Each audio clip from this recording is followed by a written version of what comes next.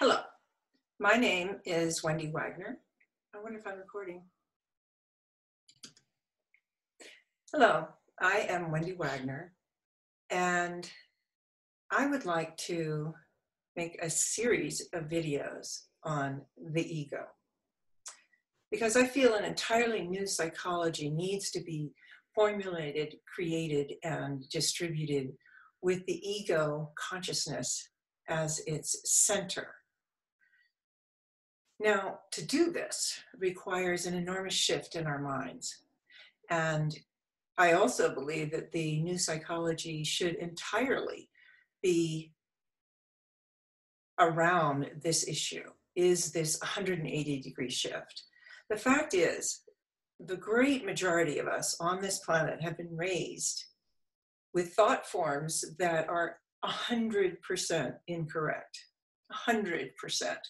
And we're all functioning from a foundation that is wrong, incorrect, doesn't work. And I'm pretty sure the world is reflecting this to us in a very big way right now. For instance, let me give you some examples of the 180-degree shift. The truth is, we create our entire reality with thought. I am creating my reality. I am responsible for my reality. Okay, idea number 2. Perception is an effect, not a cause. So in this shift, everything you see out there is actually an effect of your thoughts. Okay. Number 3, everything that comes to you is for your benefit, because every experience we have is coming to help wake us up to the truth of who we really are. Most of us were raised with the ideas that we were weak, limited, fallible, sickly, all of these sort of negative terms we were very much raised with. And we were raised with an enormous amount of guilt. All of these things are completely incorrect and very, very detrimental to our mental health. And the single biggest inhibitor of our ability to create limitlessly, because that is our true inheritance, that we are creators, exactly equal to Mohammed, Christ, Moses, you name it, any of the big guys in history, we actually are equals to. We have exactly the same potential as these men and women throughout history. Now, the ego is what stops all that. And that is why I feel really strongly that the study of the ego is the single most important thing for anyone to do at this point.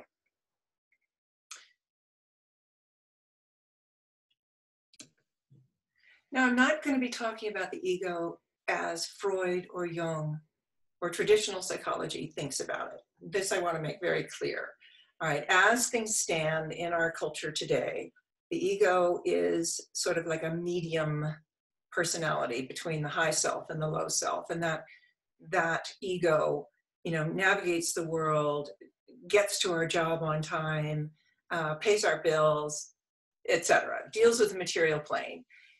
In this paradigm, the ego is everything that wants to stop you from being the expansive, liberated, free, powerful being that we really are.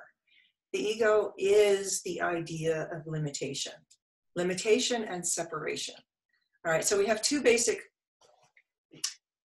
realms, if you will. We have unity consciousness and separation consciousness. The ego is 100% born of separation consciousness. I am not powerful like Christ. This is what the ego says. I am weak. I am not really in touch with nature. I am not really connected to anybody else. I hate parts of myself. All this separation is going on, and ego loves to keep us there. For whatever reason, it's kind of mysterious. The whole thing is like how this all got started, and I will get into it later, different ideas about how the ego originated. But let's just for this moment talk about it as a thought system that's incorrect, and be open to the idea that we have been programmed since childhood with extremely detrimental belief systems.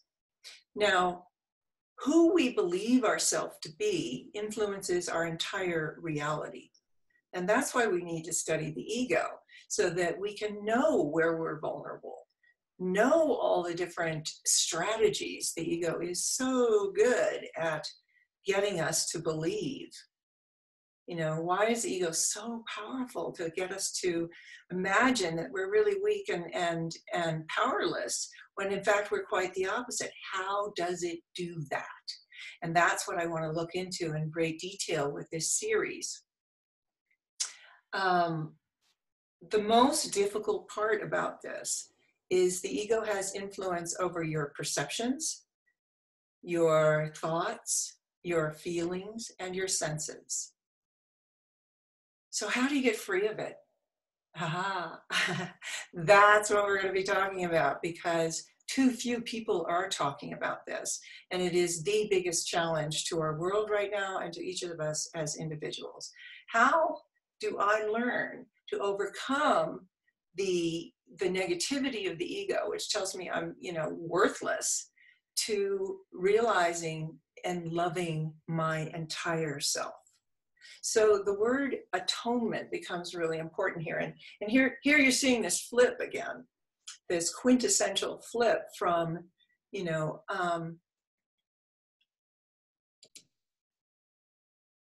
from two totally different identities, radically different. Now, I want to take one word as a really good example of this 180-degree shift and all the ingredients that are part of it. And it doesn't start, but this one word, probably the most powerful word in the English language, is an excellent start.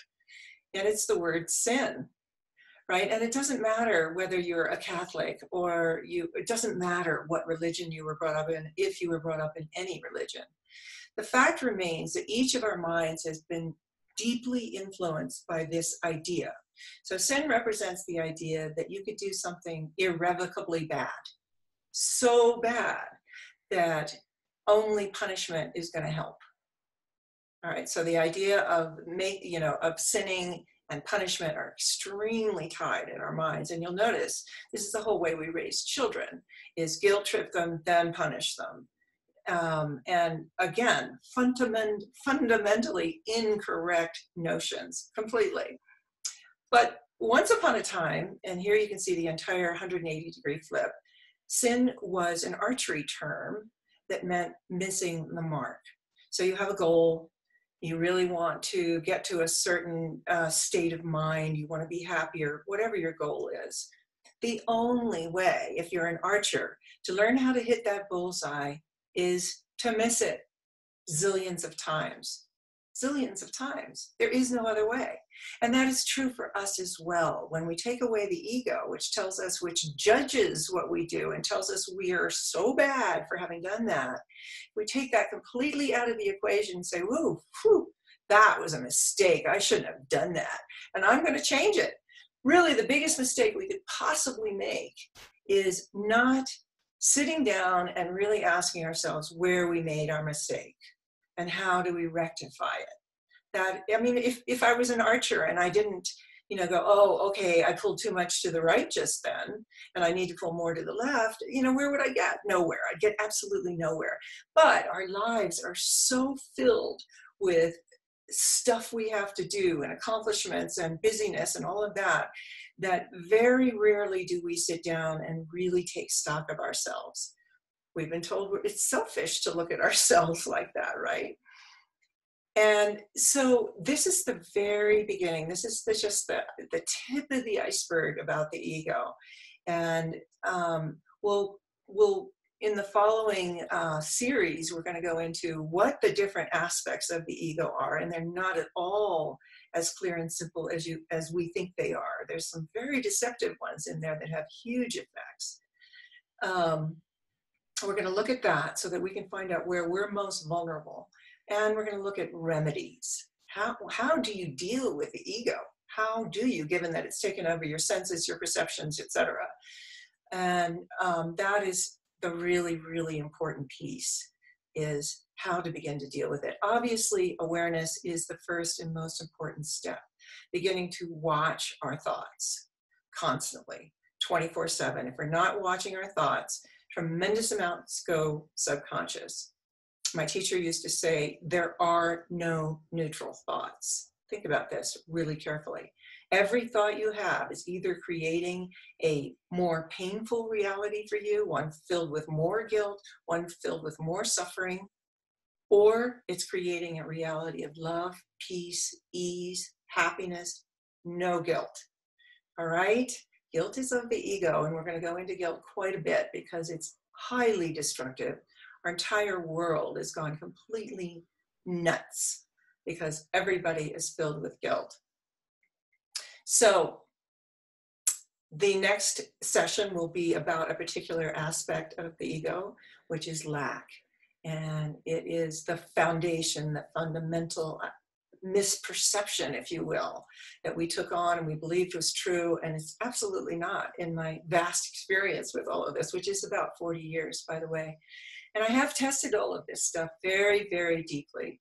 My teacher said, look, don't believe a word I say. Go out there and experience it for yourself. Experience is the best teacher. And I really believe that now. This is not book learning, entirely book learning for me. This is experience. And so I want to invite you to do the same. Don't believe a word I say. And tune in for the next episode because this is so, so important. Thank you for listening.